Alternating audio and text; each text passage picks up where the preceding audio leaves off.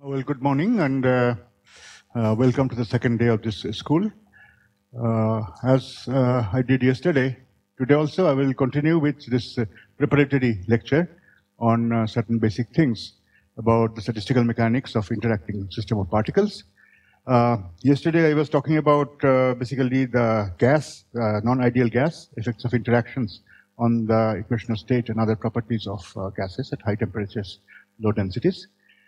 Of course, I mean, as I was indicating yesterday, as one goes to low temperatures, for example, then effects of interactions become more pronounced, and one cannot just use simple perturbation theory to understand what is going on.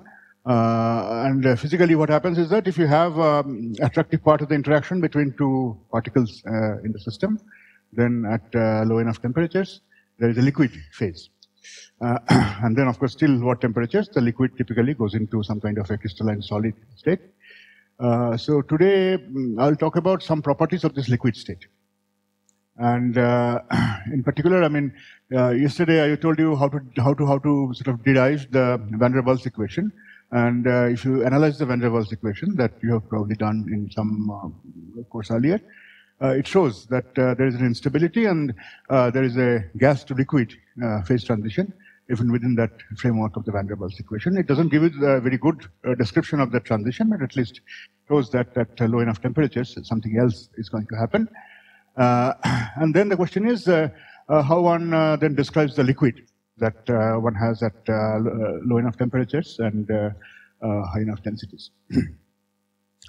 Now, this is actually an area which is, in some sense, not very satisfactory in the sense that in the liquid, the effects of interactions play a very important role, but there is no sort of a very accurate method, theoretical method, to actually calculate various properties of liquids because of the fact that, again, you have to take into account the effects of interactions in a more rigorous way as compared to what you do in the gaseous phase. So I'll, of course, one lecture will not have a lot of time to talk about all the theoretical methods that people use to describe the properties of liquids. What I'm going to do, and this is again sort of dictated by requests from people who will be giving lectures next week on basically glass forming liquids and glasses and things like that. To sort of introduce to you a set of correlation functions that often people use to describe the equilibrium properties of liquids, define those things and sort of work out how they're related to one another and what is the importance of these correlation functions. And then depending on how much time is left, I will also give you some idea about theoretically how one can calculate these correlation functions. So, I mean, again, just like yesterday, I would like to know, I mean, to what extent the people here are familiar with this. I mean, these correlation functions have very specific names. Paired distribution function, for example, for a liquid. I mean, you can also define for a gas, but I mean, typically it's used to describe the properties of a liquid. How many people have seen this? Or static structure factor? Okay, roughly about half. So yeah, that tells me that there are people who are not familiar with it, but there are also people who will be bored if I sort of spend a whole lot of time on these things. So I'll try to sort of go through these things quickly, and we'll see that maybe there are some things that will be useful to people who have seen this thing earlier also. So the plan of the talk today is basically to introduce these functions, tell you a little bit about how one can determine the properties, certain properties of the equilibrium liquid state from these functions. And then towards the end, I'll tell you a little bit about how one actually can correlate, how one can actually calculate these functions given a particular model. Model basically the interaction potential between pairs of particles. That is basically what defines your model. So,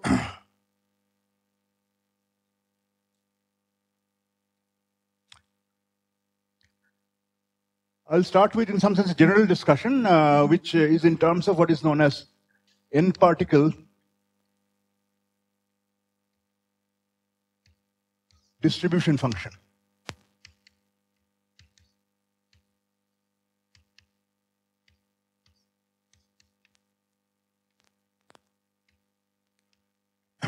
Again, I'm dealing with a classical system of particles.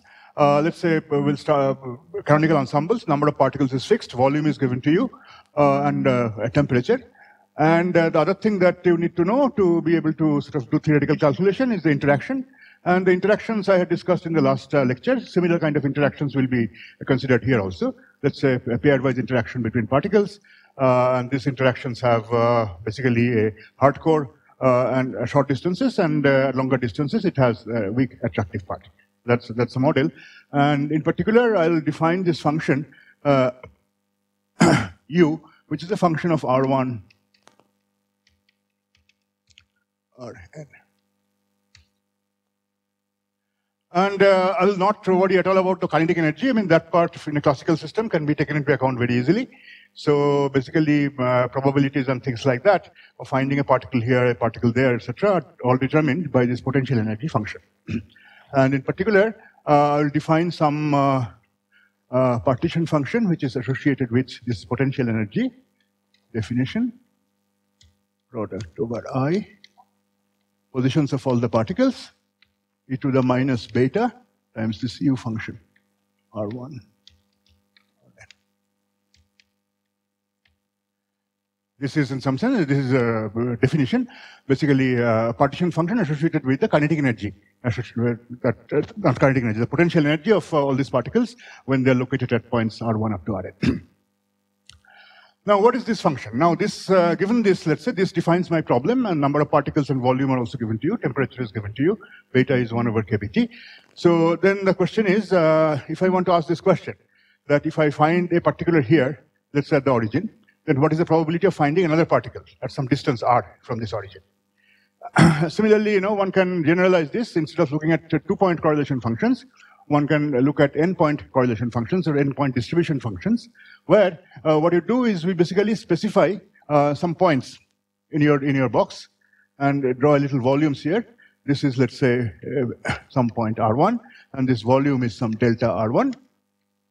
And similarly, you do another point here, which is R2 and delta R2, etc., and do this when I'm talking about little n distribution function. So there will be another, eventually, a point which is R sub n, and there will be a little volume delta Rn.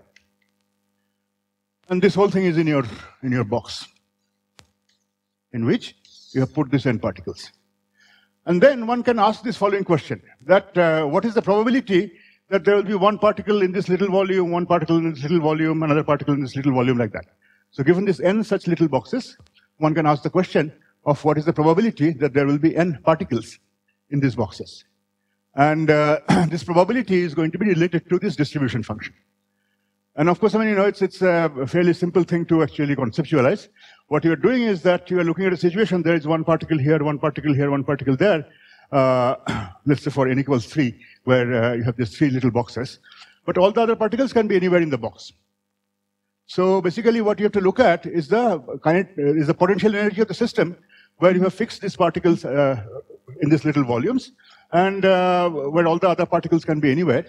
And look at the corresponding potential energy and use that to define the probability, Boltzmann probability, associated with finding n particles in these n little boxes. So this distribution function is going to be defined in the following way, that I'll call this P, and there is an n superscript function of R1, R2, up to Rn, n coordinates. And then you multiply it by these volume elements, delta R1, delta R2, up to delta Rn. This quantity has to be, this is the definition of this function of n arguments, is the probability of finding n particles one at a time, one particle here, one particle here, one particle there, in the volumes, little volumes, delta Ri. I goes from 1 to n. So this is basically the general definition of a distribution function. What we are looking at is the simultaneous probability, joint probability of finding a certain number of particles, n number of particles at these little boxes which are centered at some specific points, R1 up to Rn in the box, and all the other particles can be anywhere else. So given this potential energy function, then how does one define this probability? This probability will be then, basically what you have to do is you have to look at the potential energy when you have one particle here, one particle here, one particle there. Everything can be, other particles can be anywhere else. So basically what you have to do is you have to look at this kind of an integral. Product over I.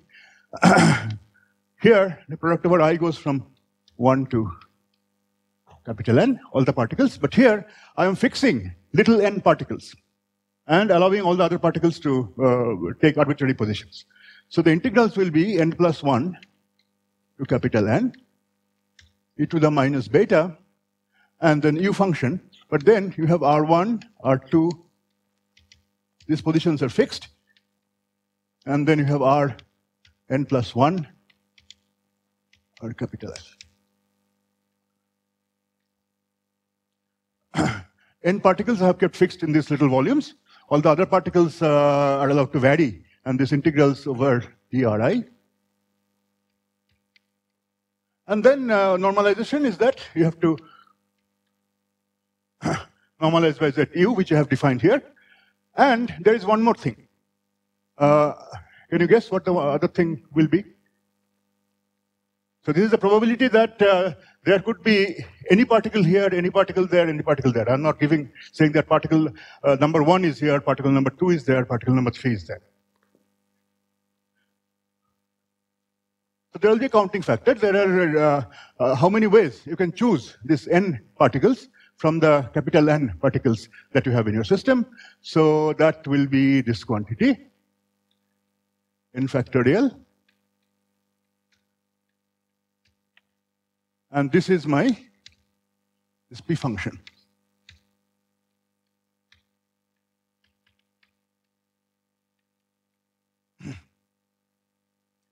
So again, the prescription is quite simple. Here I am specifying the positions of some of the particles, saying that there has to be one particle close to R1, similarly one particle close to R2, and one particle close to Rn, and so on. But I'm not saying which particle has to be where.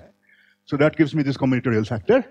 And then the statistical weight associated with that is related to the potential energy, where I have keep one particle fixed R2. So these are not being integrated out. These R1, R2, Rn, the same as the arguments that you have here.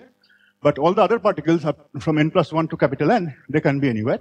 So you are integrating over the positions of all the other particles, and then you normalize by the partition function associated with the potential energy function. Okay, everybody with me?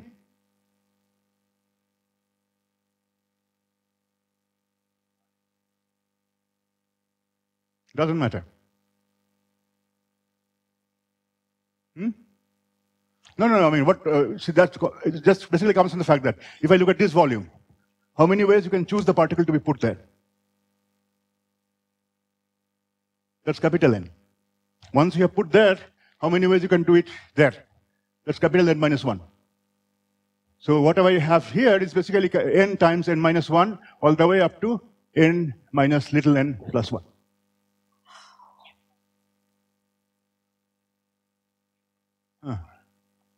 Huh? Which other particles? Yes.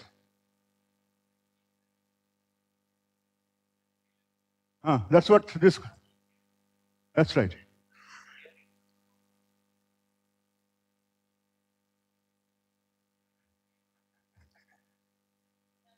That is there. So how many different ways? I mean, if I look at 2 points, I mean, this is just look at particle 1 and particle 2. There is a configuration where any one of the particles you can choose to be in this particular point. Right? So this I can choose in n different ways. Once I have put one particle here, let's say particle number 5 I have put there. Then how many choices I have there? Right? n minus 1. So how many different distinct configurations are there where I have one particle here and one particle there? Yeah, that will not be there. That's what I'm saying. Because here, when you are integrating out this R1 up to Rn, you are saying that you are associating labels with the particles. That is classical statistical mechanics, right? So you have to basically count, after you have done that, how many configurations are there in which one particle is here, one particle is there.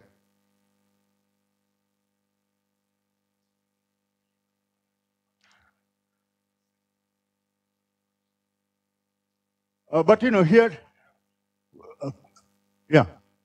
So I mean, you often have this thing which is n little n, but it is not that. That's what we have to understand.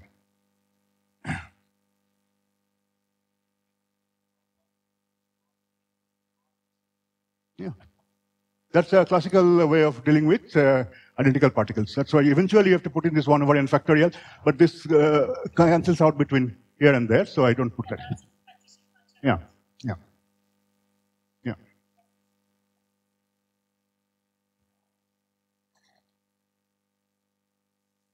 And we'll see that this sort of makes sense. I mean, at this point, it is general in the sense that this n can be anything. N can be anything which is goes from 1 to capital N. So let's see now the special cases, small values of little n, what sort of information these distribution functions contain. So first thing, of course, I mean, we can look at this P1 of R. What does it do? So here, if I, let's call it R1. Here, I'm going to integrate out over all of these R's except this R1. I'm going to integrate out from R2 up to Rn. Downstairs, I'm going to integrate out over all the R's. But the integral that you get upstairs and downstairs are very closely, essentially related to each other, simply by factor of volume. Because I could choose always, I mean, this potentials, the models that we are looking at are functions of the difference between the two coordinates, R1 minus R2, R1 minus R3, etc. So I can always put the first R1, choose R1 to be my origin, and then integrate over all the other distances. That will get the same integral upstairs and downstairs, but downstairs there is one extra integral because it is integral over all the Ri's. So this is going to be, if I look at the ratio, 1 over volume, and then here, little n equal to 1 will give me n. So the 1-point function is just the average density. That is simple, that just the probability that if I draw a little box here, I look at the probability of finding a particle in this little box, which is volume delta R1. And that is basically finding, let's say, particle 1 in that volume is proportional to delta R1 divided by volume. And there are n particles, so you have to add up the probabilities, the probability of finding 2, 3, etc., etc. So then there will be a factor of capital N. So this n by v is then P1. It's a simple thing. And of course, I mean, we're assuming the system is transitionally invariant. We're assuming that the potential is just a function of the difference between the two coordinates. So a simple translation doesn't change anything. So every point in the liquid is equivalent to every other point. So the local density, local number density. So this is basically the local number density, which is the same. Doesn't depend on which point in the liquid you are looking at. That's simple. The most important such function that one deals with in the theory of liquids is the n equals 2, the pair function. And the pair function is P2.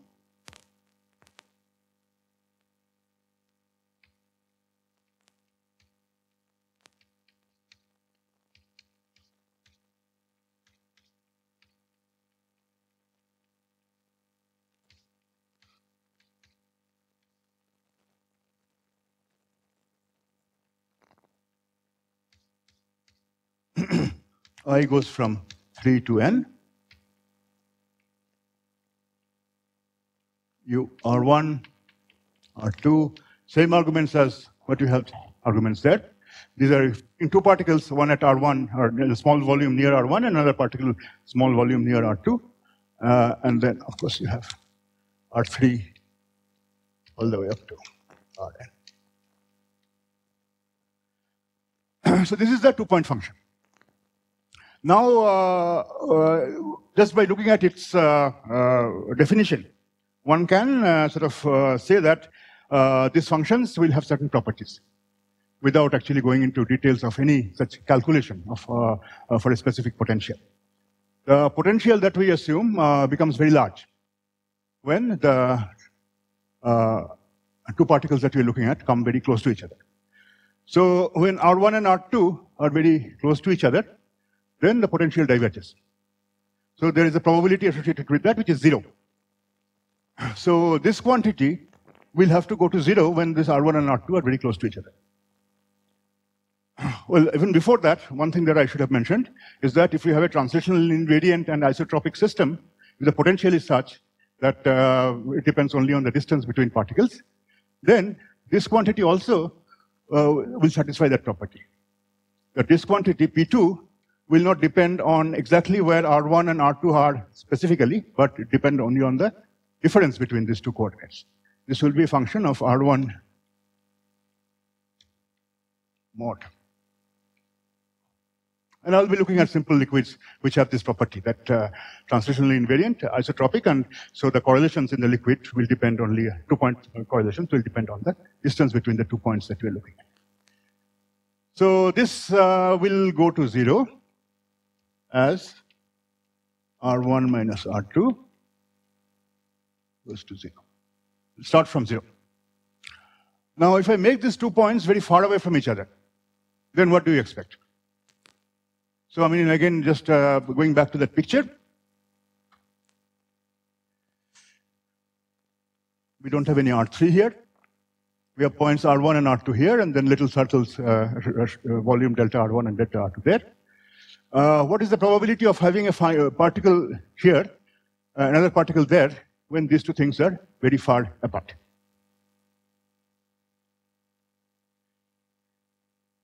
And here you have to use the fact that the liquid, by definition, is a system where you have only short range, local order.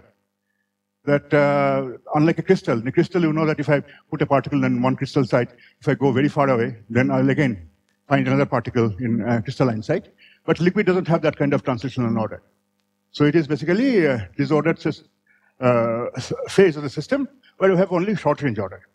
So if I make this R1 and R2 very far away from each other, then yes, the joint probability will be simply the product. The probability of finding one particle in this little volume near R1, another particle in this little volume near R2. Right? So what is the probability of finding one particle in this delta R1? Which is something that I have already calculated here. If I don't worry about this R2, just try to find out what is the probability of finding one particle there. This delta R1 divided by volume multiplied by n. So I have put around one particle there. What is the probability of finding another particle there? It's just, you have to replace this n by n minus 1, because one particle has been already put in the little volume which is centered around R1. So when this R1 and R2 become very far from each other,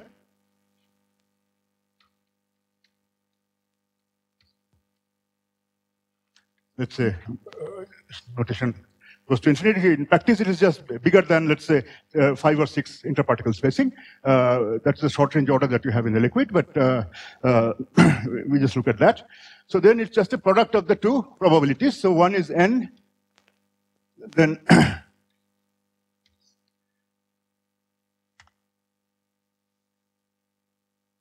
delta R1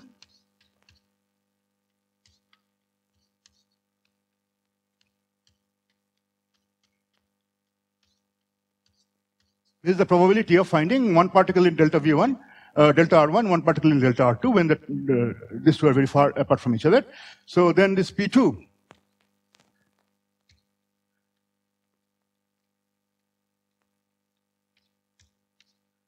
will have this, these two factors will go away.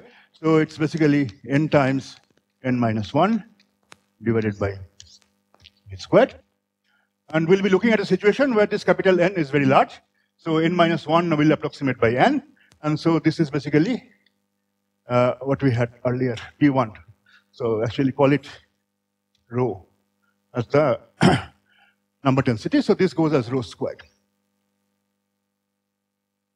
So this is what one would expect, that the probability of finding two particles, one little volume here, one little volume there, will be proportional to, basically, when the distance is very large, will be proportional to the square of the number density. And that's illustration that you don't have this 1 over little n factorial there. If you had there, then there would be a factor of 2 in the denominator, if I wanted to calculate that. So basically, similarly, one can look at 3-point functions and so on and so forth. One can look at their asymptotic behavior as the distance between the points become very, very large and so on and so forth. But we'll be dealing mostly with this 2-point function. And as you can see here, this 2-point function, then if I want to look at this quantity, P2 as a function of R,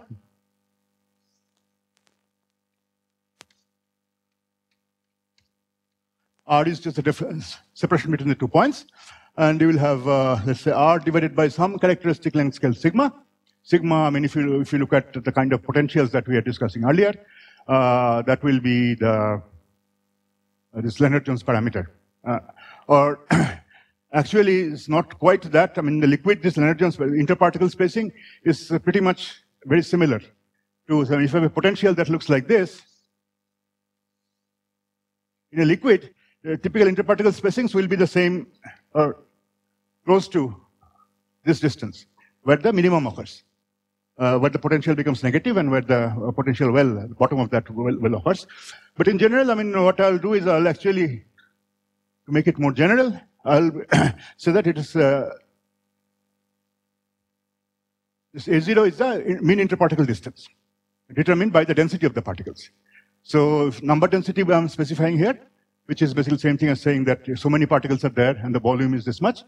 So once you specify that, the mean interparticle distance is something that's easily calculated, and distance is measured as a function of that mean interparticle distance. And this is 0. We've already found out that because of this strong repulsion at short distances, this function will start from 0. And at long distances, this function will go to rho squared. So it's useful to define a function which this rho square is taken away. So this is, I'll call it g of r.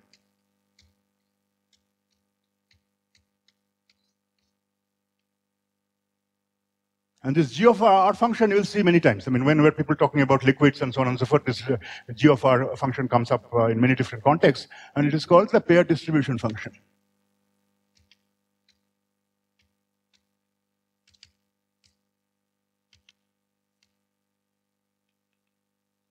And it starts from 0, goes to 1 at long distances.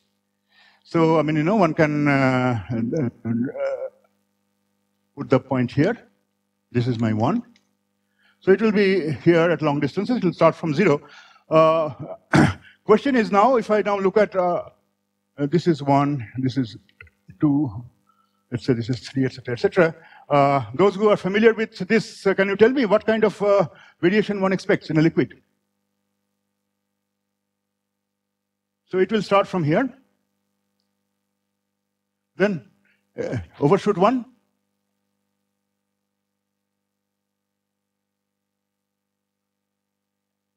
So I mean, just instead of making a big deal out of it,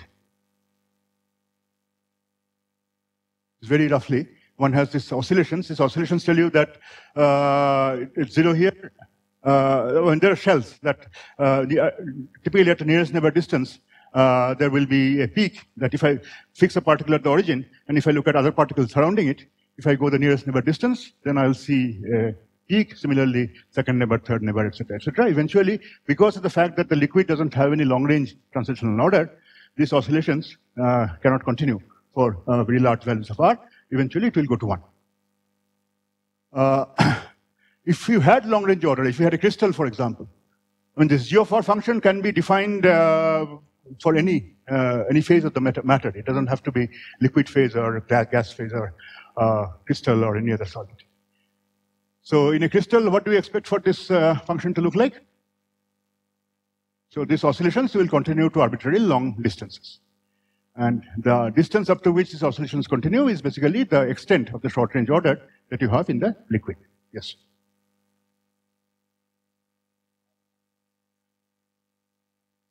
Yeah, so I mean, it's not, this is one of the things. I mean, if you, for example, want to quantify the short-range order that you have in a liquid, what you exactly said is exactly how what you do. You try to look at just the peaks of this, of course, not very well drawn, but you just look at these points.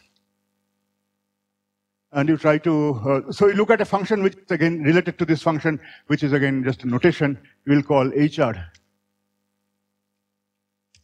G of R minus 1, and this H of R is called a pair correlation function because it goes to 0 at long distances, so the correlations die off.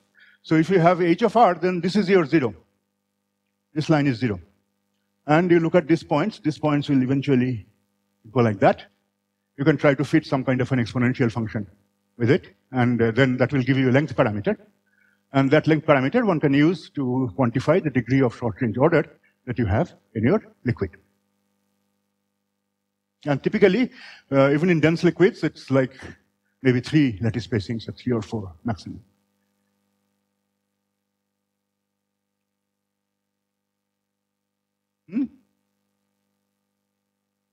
This A0 is the average interparticle spacing. So when you have the number density, from that you can find out what the average interparticle spacing is.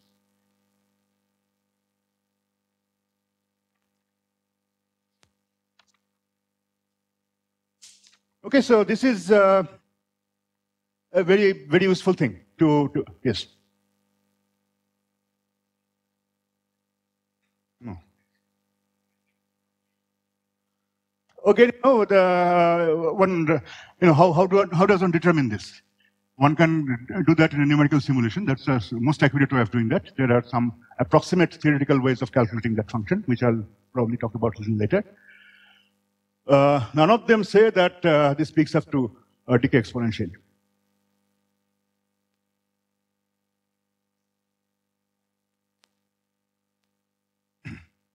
Okay, so now let me just spend a little bit of time talking about a few things which are related to this G of R.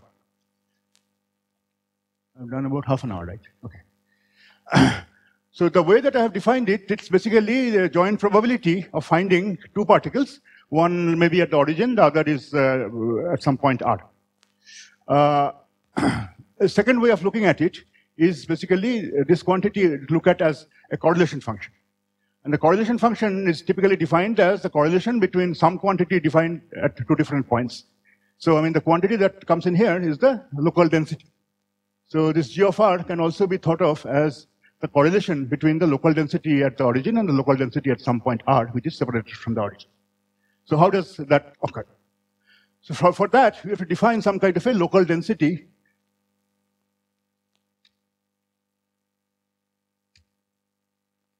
which I'll call n hat, function of R at a particular point in space, R minus R sub I. Everybody is happy with this? This is a delta function, so one is basically looking at those particles which are at this point R. Delta is not there, yeah. Yes. So this is the definition of the local density. Now, I want to look at then the equal time correlation function of the local density. I want to look at, when you look at correlation functions, you can look at it as, the different kinds of correlation functions. You can look at equal time correlation function or time displaced correlation functions and so on and so forth, depending on what you want to do. Here we are doing equilibrium properties, so we are looking at equal time correlation functions. And so I look at this, first of all, it is very easy to see that this, its average is basically P1. This basically is a delta function. If I put it in such an expression, it will fix one of the coordinates to be at point R. And then there are n such terms. So we'll get capital N. And then since there is one more integration downstairs, you have a factor of 1 over V. So this is P1R, and that is equal to rho z in a translational invariant system, which is what we are looking at. Now, what is this two-point function of this local density? So, two-point function will turn out that it's very similar to this P2, but there is this one term which one has to take care of. So, if I now look at this quantity, n of r, n hat of r primed, and I want to do this. Average, of course, means with respect to this e to the minus beta u, that measure. So, this will have sum over I, delta function r minus r sub I, and then second term is sum over j, delta function r primed minus r j. This kind of average. And there is one term. See here, when we are doing this other thing, when you are doing P2, when I was saying that there is one particle which we have put in this delta R1, when we look at delta R2, we put a different particle. But here, that distinction is not there. Both the sums have sums over all the particles. So there is a term which corresponds to I equals j. I equals j term is again easy to see. If I equals j, then this r primed has to be equal to r. So this is basically first term, delta r minus r primed, sum over I,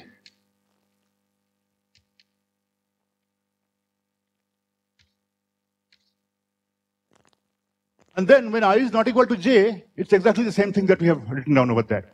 That there is one particle near r, another particle near r primed. So when you put these two delta functions, that put two arguments of u equal to r and 1 equal to r primed, and then integrate out all the other ones. That's how it's going to be defined. So, and this is equal to plus P2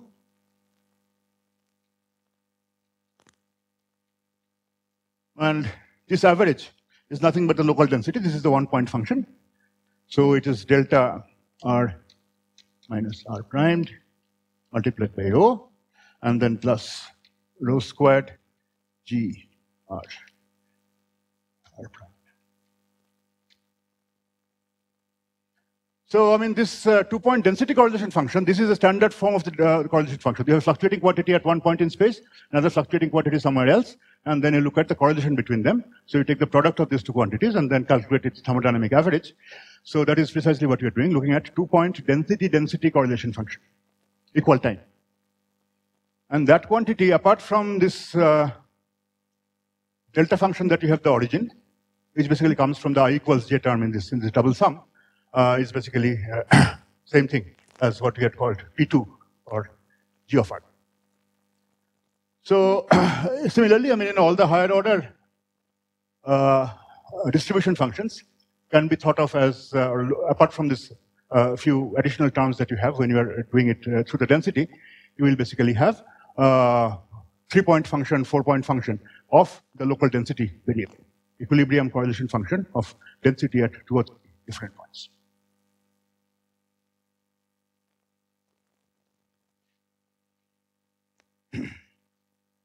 So a few other things. I mean, why? Well, just let me just also define some other thing which will be very useful as we go along, which is called the static structure factor, which is basically the Fourier transform of the density-density correlation function. So here we have looked at this local density at point r, local density at point r primed, this kind of a correlation function. It will be, as I said, a function of r minus r primed difference. I mean, if you have looked at a transitional invariant system, it will be a function of the difference between these two coordinates. And the transitional invariant system, you can always define Fourier transform, k vector. So we just define one more function, which will be useful.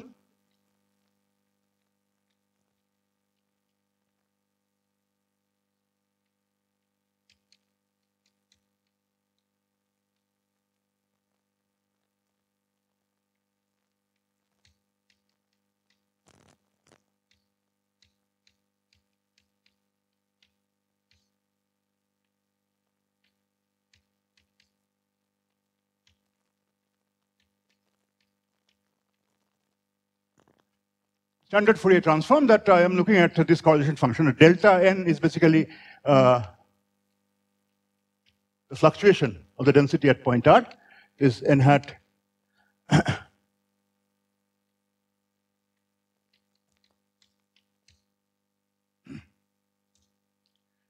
So one is just looking at the density deviation of the local density from its average value at point R, and similarly density fluctuation at a different point R primed.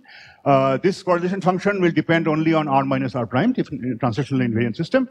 So one can define a Fourier transform with an appropriate phase factor, and then although there is a k vector here it depends only on little k, again because of isotropy and so on and so forth. So this is the function which is again just Fourier transform, so to speak, of this g of r function, because this few things. What this quantity is, of course, essentially related to what I have written down over there, and this correlation function is basically the P2 itself is related to g of r. So this is basically the Fourier transform of this g of r two-point function.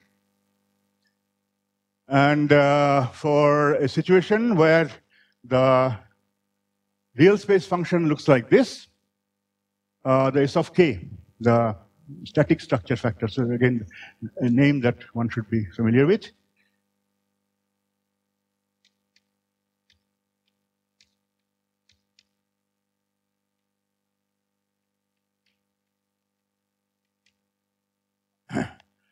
And this also has a behavior. If I look at S of k versus now we have k times A0. This is a dimensionless quantity. And behavior near the origin, there are many interesting things about it. You probably will hear people talking about this hyper uniformity and how this S of k tail near k equals 0, that how it goes to 0, or whether it goes to 0. So that I will not spend a lot of time on at this point. In a standard liquid, it will be some start from some small value. It will again have this kind of oscillations. Eventually, it will go to 1. And why it goes to 1 at large distances, that I'll leave it as an exercise. Given the fact that this g of r goes to 1 at large distances, why that implies that for large k, S of k also go to 1 at large distances. There is a for that you have to define a dimensionless that you have to put in one over rho there for it to go to 1 at long distances. You can see here there is volume here.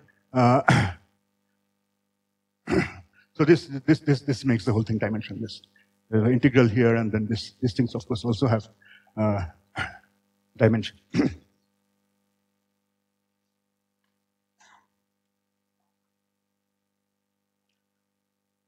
Let me write down one result which you can derive. S of k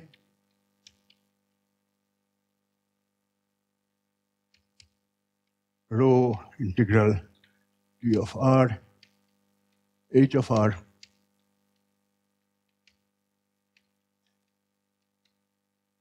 h of r is the function that I had defined somewhere here. H of r is this g of r minus 1, is the pair correlation function. And this actually shows that this will eventually have to go to 0, go to 1 at large values of k. This peak will occur when this k is of the order of 2 pi divided by A0. Of course, the peak that you have in the g of r is at A0, interparticle spacing. And so just, simple thing about Fourier transform tells me that corresponding k vector is going to be like that. So k times A0 is something like 7 or something like that, where you have this first peak, and then eventually it goes to 1 at long distances. So this also can be looked upon as a measure of the short range order that you have in a liquid.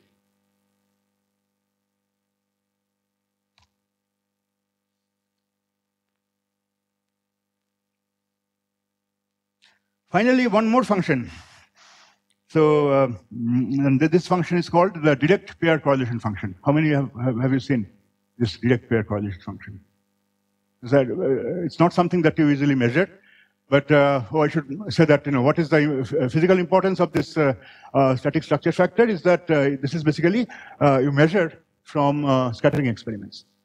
That if you have a probe which couples to the local density, then if you look at, do an experiment which is associated with scattering of that probe from your liquid, light scattering or neutron scattering or something like that, then the scattering cross-section can be related to this structure factor.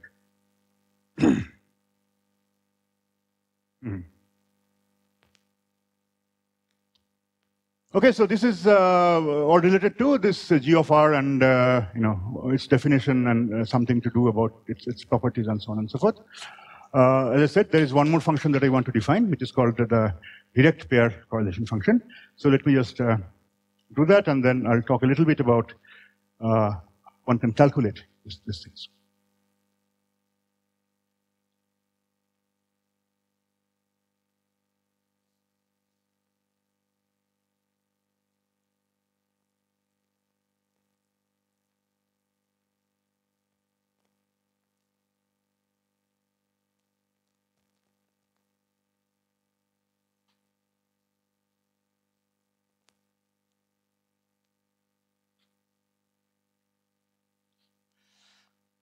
So this is somewhat of a formal thing. The point is, I mean, this is, but there is a general thing that I know it's worthwhile to spend a little bit of time on.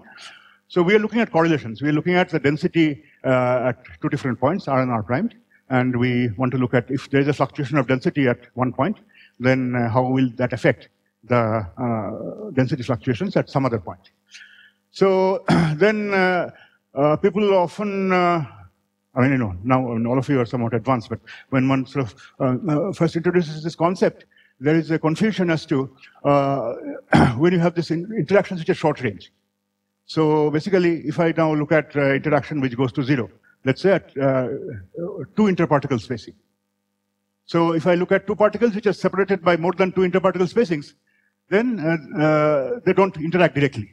The corresponding potential energy term is equal to 0. So the question is then how the density at these two different points, which are separated by some length, which is bigger than the range of the potential, how they eventually get correlated. Because this becomes much more pronounced when you look at, let's say, phase transitions and things like that, where you have a correlation length that becomes arbitrarily large. Interactions are still short range, nearest neighbor interaction. Look at the Ising model. Ising model, you have nearest neighbor interactions, but it has a transition to ferromagnetic phase, where the range of correlations, if I look at the magnetization at one point, magnetization at some other point, or two spins separated by a distance which is many, many lattice spacings, then that correlation does not go to 0. So one has to sort of distinguish between interaction and correlation. In the sense that, interactions can be short range, doesn't necessarily mean that correlations also will have to be short range. And in general, the effect of correlations spreads over distances which are generally larger than the range of the interaction. So in principle, I mean, this one physical way of looking at it is that if I look at, say, many particles that you have in the system,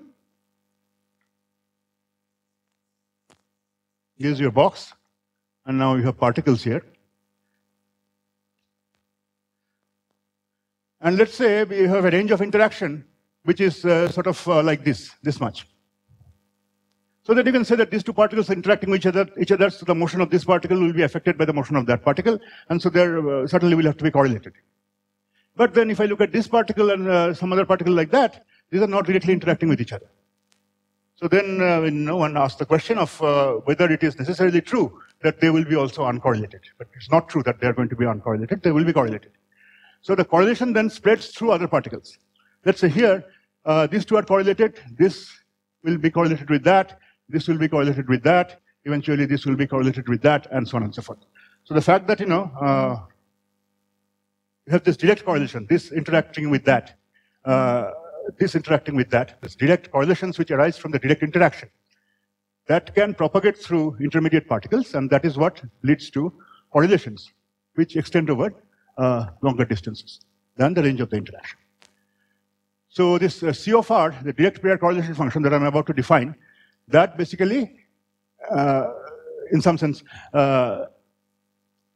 takes into account that because of direct interaction, there would be some correlation, but there will be also other correlations coming through other particles indirectly like this.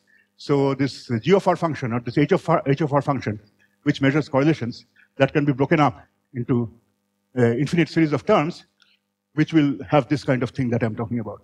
That direct correlation and then correlation mediated by some other particle, correlation mediated by two other particles, like that.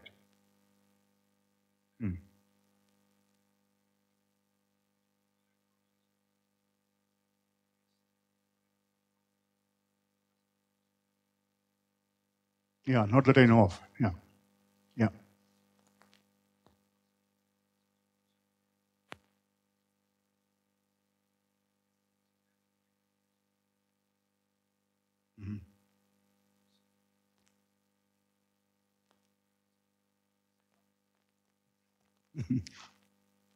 I actually don't know very much about this hyper-uniform system. So why it becomes long range in hyper-uniform system, and that one can get, I mean, if you look at, for example, how C of R is related to S of K, then, I mean, if S of K is zero behavior, we'll tell you about the behavior of H of R. From that, you can get the behavior of C of R.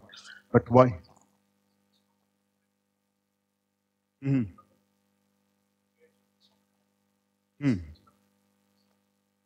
Yeah, yeah. Yeah.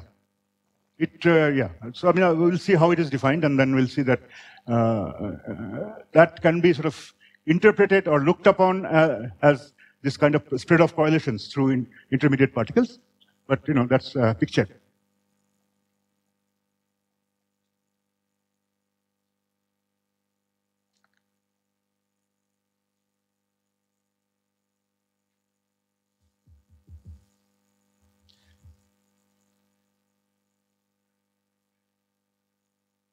So there is this, to define this, it's basically through what is known as Ornstein-Zernike relation.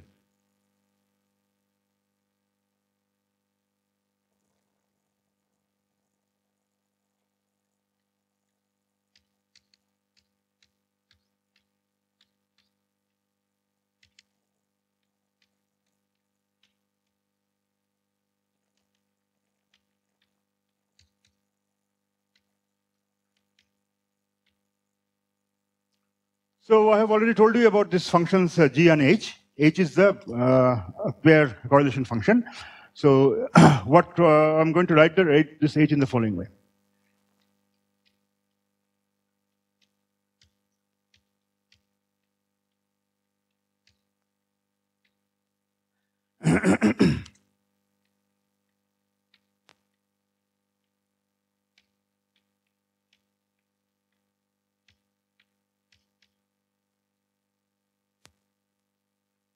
So this, you can say, is a definition. So I have defined this C.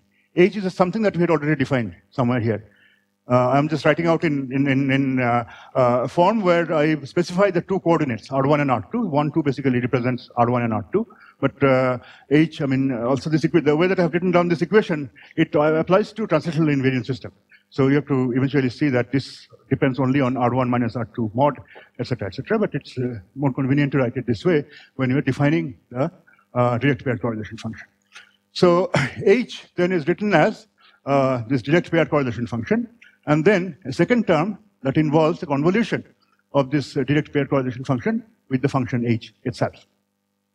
So what is the physical content of this? And this is what I was trying to sort of explain there, that you can sort of iterate this equation. Here there is a H32. H32 again you can try to write in this particular form. So what will that be? So C12 is there. There is a row, and then C13. And H32, again you write in this particular form. The first term will be C32. And then you integrate over dr3. And then there will be another term which will have this row squared, involving again this C and H. But that H also you express in terms of this C, etc., etc. So if you keep on iterating that, you will generate more and more terms involving this C's. And all intermediate, so C's will, so there are two endpoints here, R1 and R2. So this R1 and R2 are there, the intermediate point is integrated over. And so the next term will be again integral dr3 C13, C32, 34, C4, 2.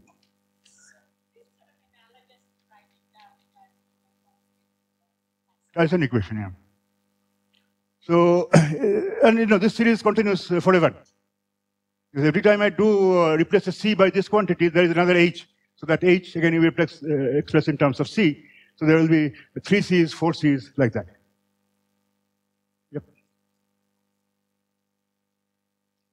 So C is now, I'm now defining this. C is through this equation. Yep. So, no. So this is called Ornstein Zernike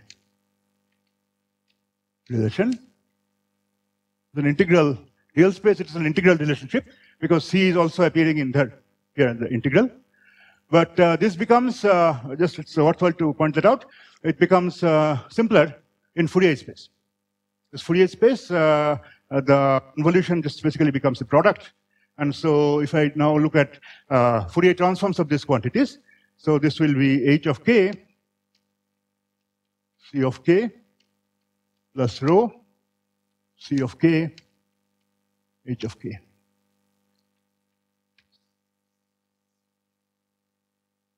And so if you know this H, then you can get its Fourier transform, and then from that you can get this C, and then transform back to real space. That will give you C of R.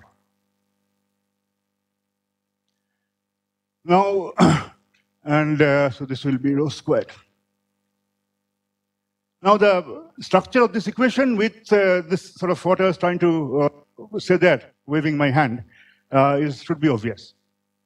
That here, we are looking at the correlation between H is specifically a pair correlation function. H equals 0 basically means that no correlation is there. So this now, there's one part which is directly associated with these 2 points that I have as arguments of this H. But then this involves its intermediate point. And this intermediate point can be anywhere. And you are looking at multiplying it by the density, which is the probability of finding one particle at that intermediate point. Here, it is proceeding through intermediate points 3 and 4, 2 intermediate points. And then again, you get a rho squared, which is basically a measure of the probability of finding 2 other particles at these points, R3 and R4. But they can be anywhere. So basically, then you have to integrate over this R3 and R4 and so on and so forth. So this C function, which is, that's why it is called a direct pair correlation function, that in some sense, it represents the direct effect of one particle on some other particle, but in a very sort of crude sense, in the hand-waving sense, as I'm just trying to do here. So here, this is 1, and this is 2. This could be 3, 4, 5 intermediate points, and the correlation is propagating through these intermediate points. And you have to, of course, that can happen only when there's a particle here, particle here, particle there, that you get this factors of rho. And then these points can be anywhere. So you have integral over R3, R4, all the intermediate points.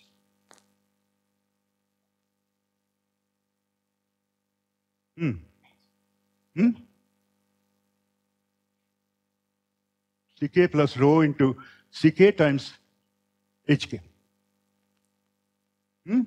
No, I mean, that is the nice thing about Fourier transforms. Integration over real space becomes a product in Fourier space, if there is transitional invariance and all those things like that.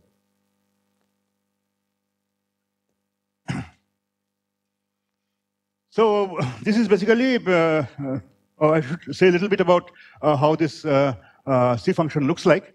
Because when again, from this kind of vague arguments, one expects that the range of this C function in general should not be much longer than the range of the interparticle potential. But there are special cases, as Srikanth was pointing out, these hyper-uniform systems.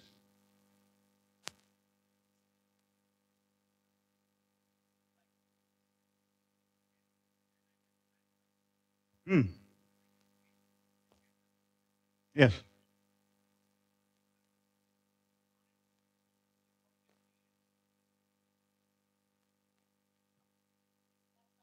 No. 2 and 5. So 1 and 2.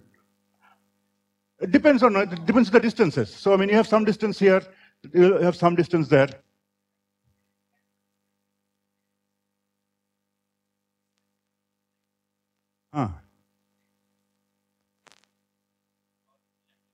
No, I mean, just I've given you that form of this, typical form of this G of R or H of R, right?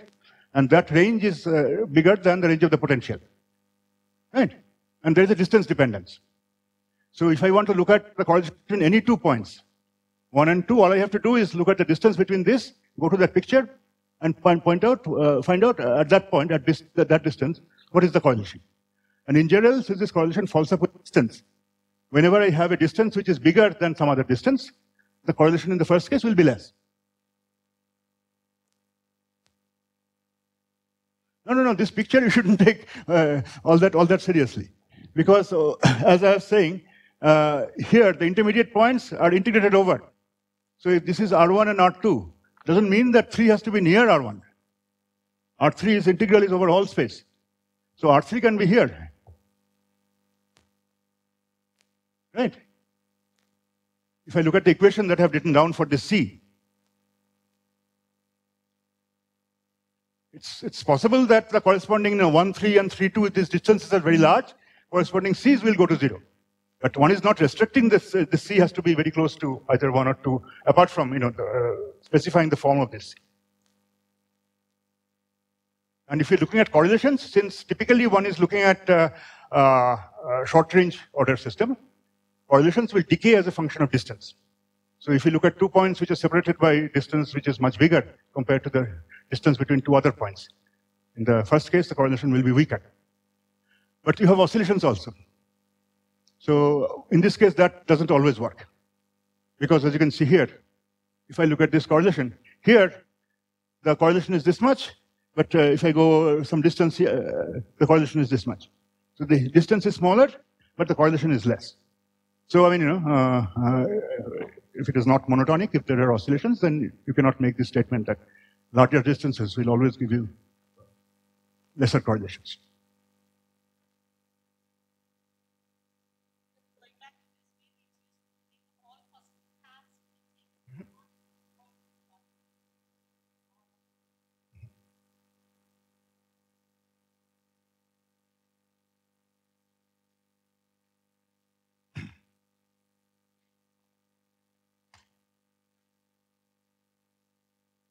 Another 25 minutes. So, so this is all I wanted to talk about as far as these correlations are concerned. These are definitions of various functions and some statements about how they behave. And this C function, actually, I don't have much of a physical. So, I mean, I'll draw a C function for a typical simple model systems, but why is it like that?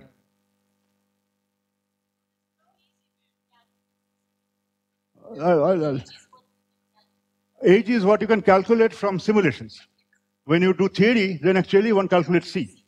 Yeah. So let's just write this C of R versus, for a Lennard-Jones type system. That's what I'm doing. This is R over sigma. And then it has something that looks like this. This is 0. And this is 1.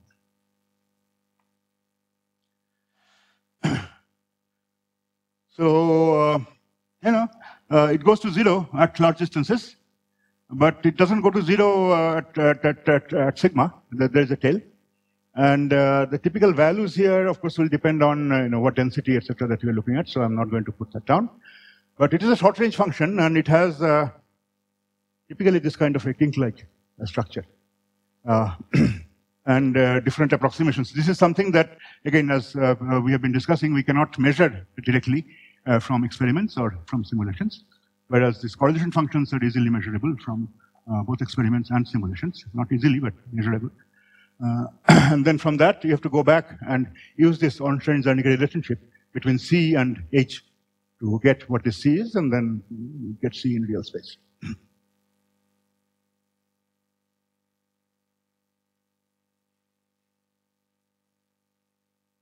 So given this, then, I mean, the point is this, I mean, this is all a lot of work to define all these things and sort of define relationships among these and so on and so forth. But why and what is the purpose? Yeah.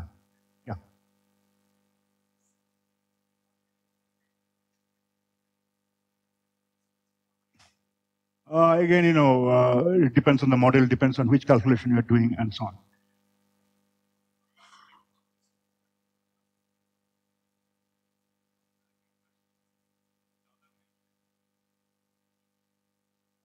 No, I mean, there is only one. I mean, in the C, I think the length scale that you are seeing is sigma, interaction length scale. Decay is there, but that decay, I don't know. There is a specific length scale that you can see in H. Maybe Srikanth will know. Yeah, this is what I was saying that, I don't have much of a physical insight into this. So the way this is decaying, so that defines some length scale is there. So what is that length scale that shows up in H or G? But then, Parkasi, if you go to some other sort of more sophisticated approximation, then you get something which sort of extends beyond sigma. Yeah. So, yeah, that's a good question that we have to worth thinking about.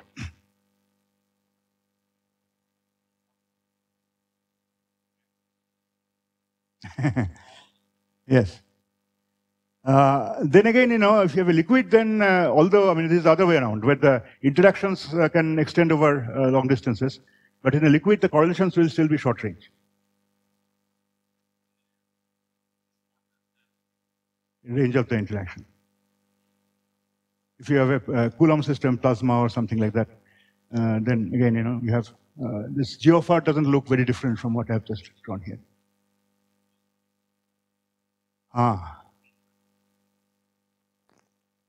So actually, there is the simplest approximation for this C of R is this is minus beta 1 over kBt times the actual interparticles potential minus beta V. So in that approximation, of course, this will show a long tail if we have power law interactions.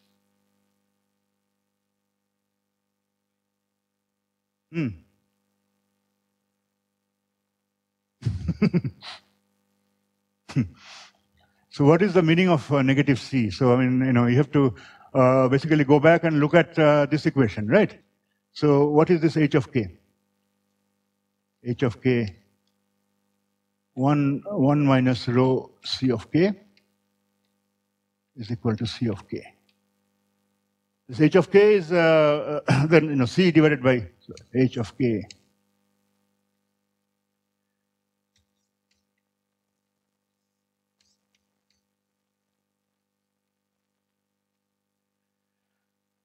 So from here, one can see that, if this can be, since the C can be both positive and negative, its C of K can also be both positive and negative. But this just tells you that there is, again, some kind of an instability if rho C of K becomes close to 1. So that's all I can say about, some physical requirement for this C of K. If C of K is negative, then what does it imply as far as the actual correlations in the system is concerned? That only way that I can look at it is through this kind of relationship, not directly by looking at C and saying that it is negative here, so that corresponds to this feature in G of R and so on.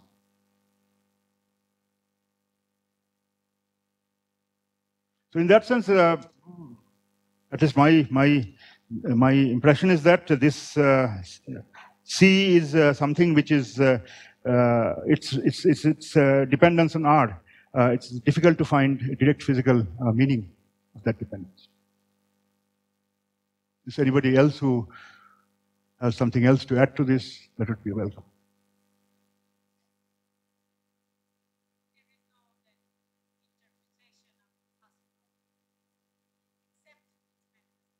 In H. And the relationship between G and S, for example, or H or S, that I can sort of visualize. But the relationship between C and G or C and S is something that I cannot point out one feature here that is related to one feature there.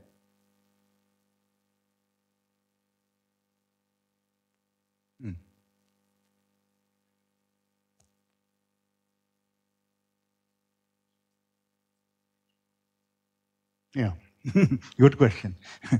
So, I mean, the importance of C is actually basically in theoretical calculations. For example, if you want to have a theory which calculates this H of R, given the microscopic interactions. There, those theories, as if I have time, I don't know whether how much time we'll have, but there, one proceeds through C and defines, the relationship. This is one thing that connects this H with C.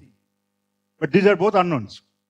So this we will not be able to determine either one of them just from one of these equations. So in liquid state theory, there are other closer approximations, which gives you another relationship between C and H. So using both of them, then you can determine both.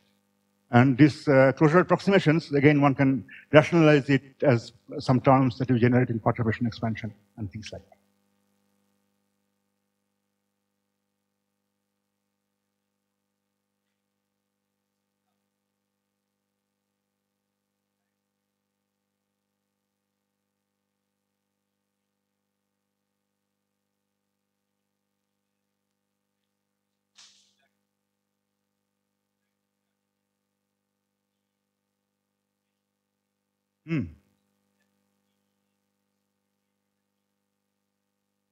Yeah, so I mean, yeah, so that goes back to this picture, that if I look at just the correlation between two particles coming from their own interaction, not by through other, yeah.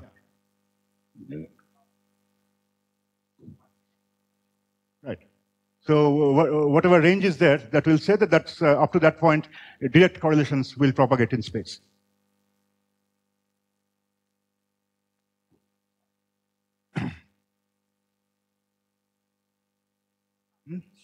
Oh, so what he was saying is that C has this tail, let's say. So there is some distance. So that, let's say it's basically to the minus R divided by some epsilon or something like that. So there is some length parameter. So what is that length? So C is, according to our this hand waving sort of picture, is the correlation between two particles coming directly from their interactions. So this length can be the range of that correlation. That if you don't look at correlations which are being propagated by some other intermediate particles, just directly how particle 1 and particle 2 are affecting each other, those correlations, again, 1 and 2 are very far apart. They will not affect each other, so there will be a range associated with that. And one can think of this length parameter, or where it goes to 0. If it is not exponential, it will go to 0 at some point, so there is some length here. So if we say C being the direct influence of one particle on another, question is how far these two particles have to be from each other for that influence to be present. No.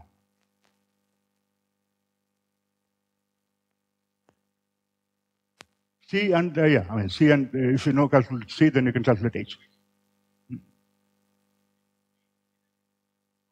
Other way around, yeah. So you need two relationships. This is just definition. This is the Ornstein-Zernike relation, which is just a definition of this C. So there has to be some other information that has to go into it. And this other information comes from these various liquid state theories, integral equation theories, which then use another relationship between C and H, which then one can use to calculate both of these functions.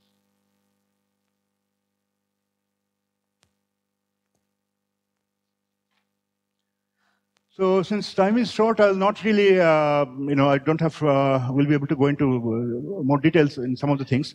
So one of the things that I wanted to point out is that this G function or the H function, these functions play a very important role in liquid state theories because many quantities of interest can be calculated if you know these functions. So earlier we were talking about, yesterday we were talking about the equation of state, the pressure. So, and Van der Waals equation is basically something that tells you about how the pressure can be related to the volume and temperature. So the question is whether one can do it for the liquid also.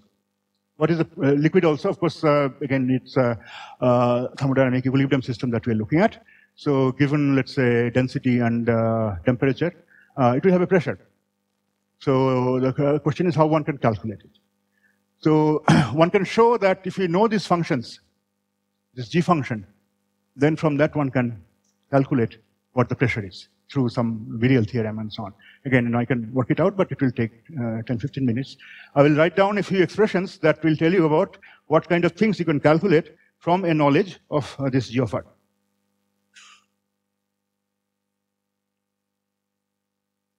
So, for example, we are talking about this potential energy.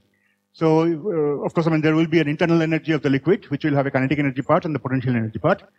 The kinetic energy part is trivial. This 3 of 10 kBT is basically the equipartition value. You're looking at classical particles. So that is just a usual thing that you have for an ideal gas. But the potential energy part is the difficult one. So how to calculate this potential energy part, which is basically U average. So I'll just write down a formula for this U average, which I think you should be able to rationalize very easily.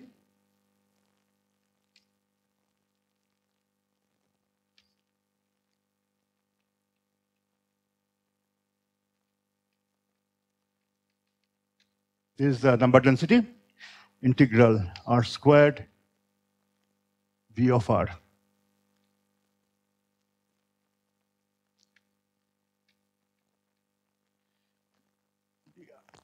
And this integral is over the volume that encloses the system.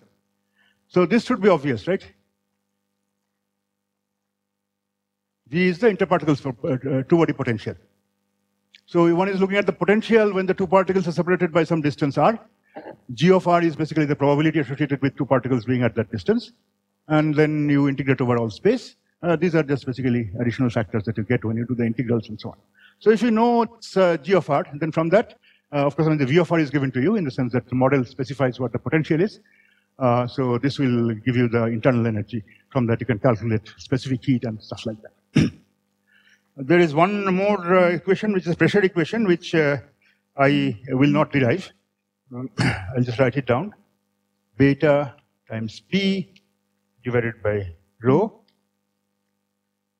1 minus 2 pi divided by 3 beta rho integral. This is integral from 0 to infinity for the thermodynamic limit.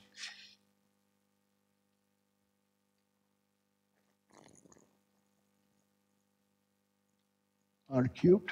Yeah. So V prime is basically the derivative of this V with respect to R.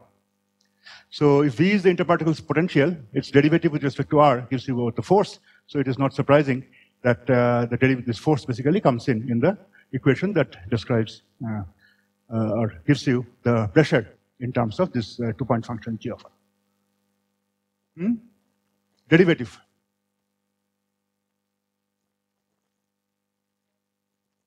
Yeah. This is actually R cubed, the second equation. Derivative is second. Yeah. So, I mean, it's useful to know what these functions are, because many thermodynamic properties, equilibrium properties of a liquid, then can be understood in terms of the behavior of these functions as you change, for example, the temperature, the density, and things like that. I didn't say much about this, but what happens is this, that you look at this two-point function. As you make the liquid more dense, or as you go to lower temperatures, keeping the density constant, these oscillations become more pronounced.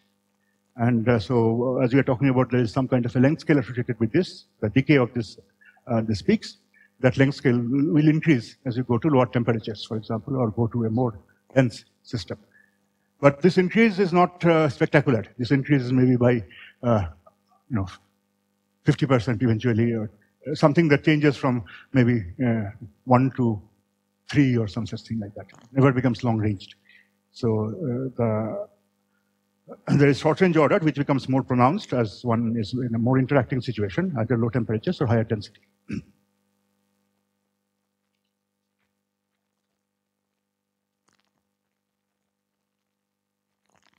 Okay, so then the question is how one can calculate this. Again, not much time. So today we are not doing this, not the additional 15 minutes. No. So yeah, I'll just, yeah, we can discuss this more in the tutorial. So there are different classes of theories. I mean, this is, as I said, the theory of liquids is kind of a mess, in the sense that there are many approximations that people use, but these approximations sometimes are difficult to justify.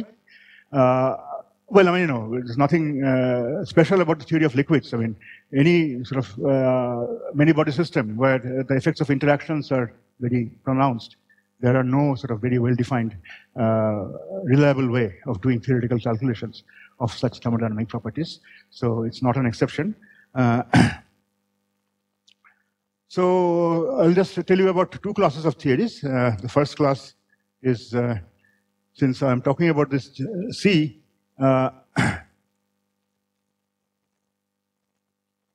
first class is basically this closured approximations.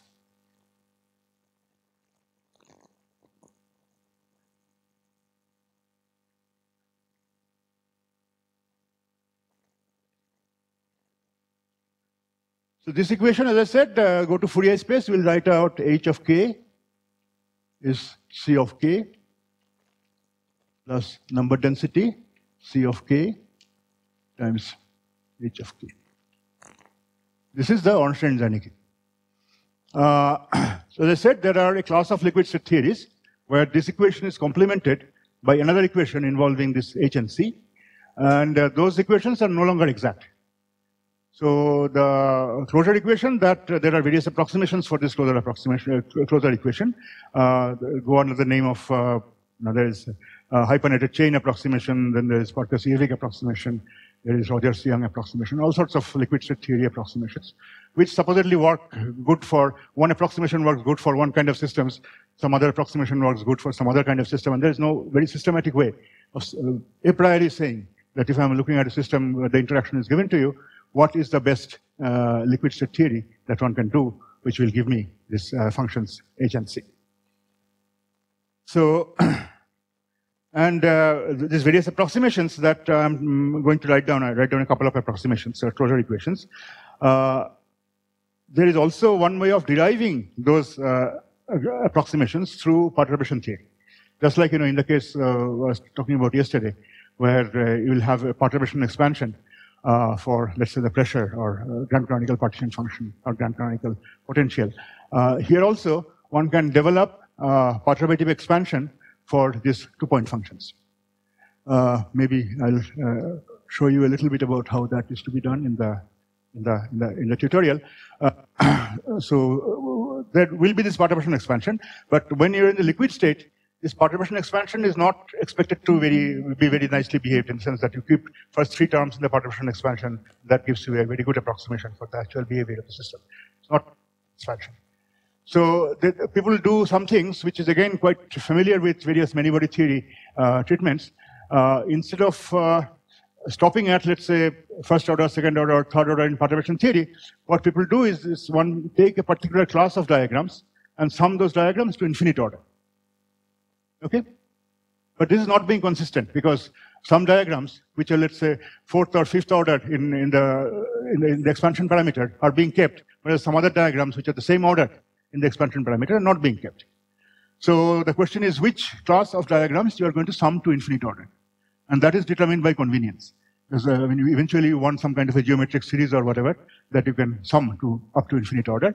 And so that's the way it is done. And if you look at electrons in a metal or something like that, there is something called random phase approximation, which is basically bubble diagrams you sum to infinite order. Many other such approximations exist in many-body theory. And in liquid state theory, there are these various approximations which correspond to summing a particular class of diagrams up to arbitrarily large order, whereas leaving out many other diagrams that are there in the actual expansion.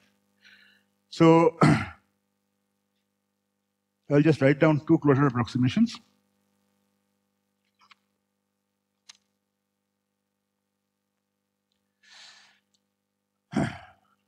So this is, of course, there in Ornstein-Zernike. I'll write down something which is called a hypernetted chain approximation.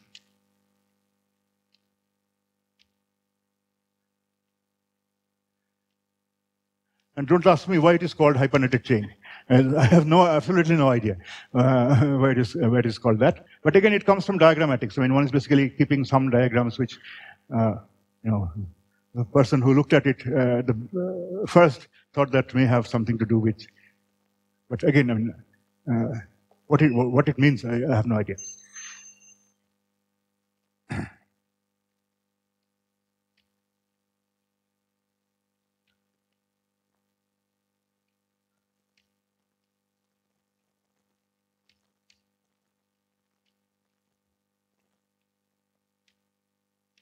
And to make things worse, I've defined a new quantity y of r. This is the definition.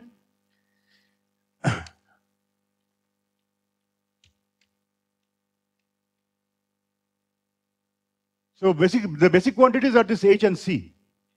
C is the direct pair correlation function, h is the the usual pair correlation function.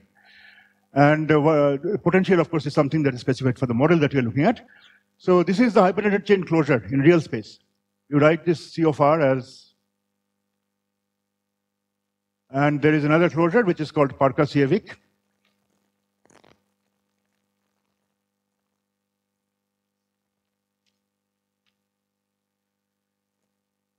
Which is a C of R.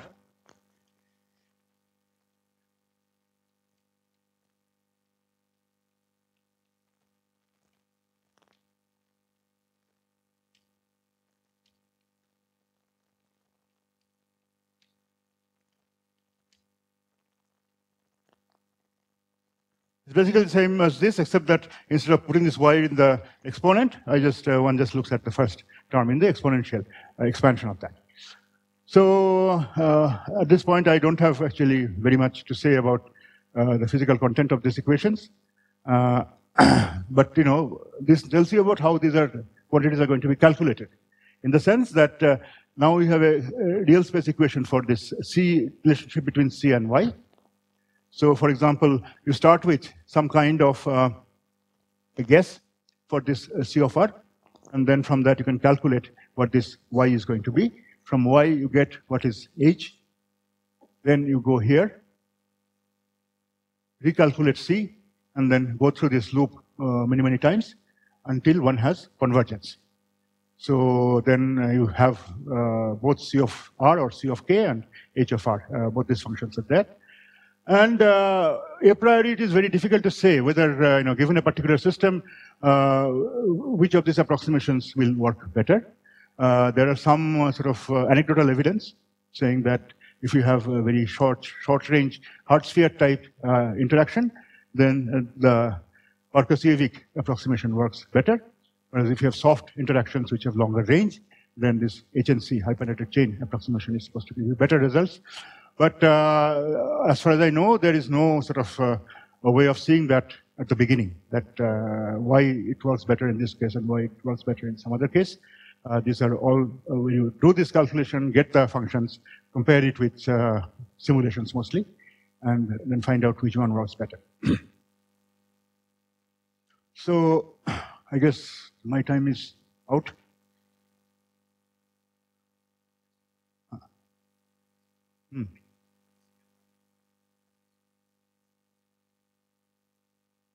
I think so. I mean,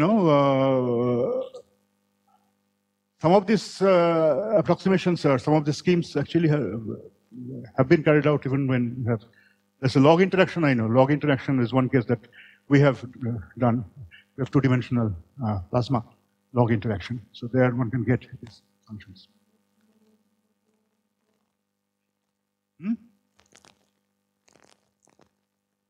Yeah, so that's what I'm saying, sir.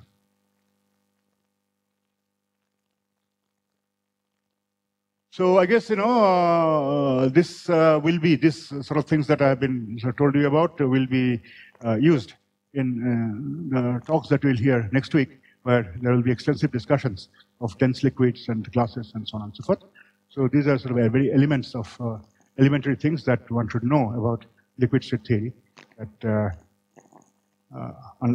to understand what those people are going to talk about, I think this will be useful. I hope.